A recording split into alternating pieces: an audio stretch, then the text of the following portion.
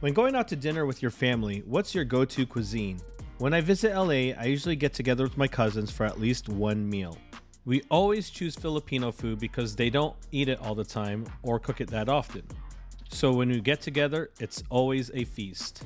This time we met up at Gerry's Grill in Artesia, California. We ordered this entire spread of Filipino food.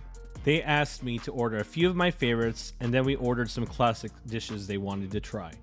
Lumpia, chicharron bulaklak, sizzling sisig, crispy pata, beef kare-kare, pancit bihon, chicken pork adobo, garlic rice, sinigang na bangus, chicken skewers, and bagoong rice.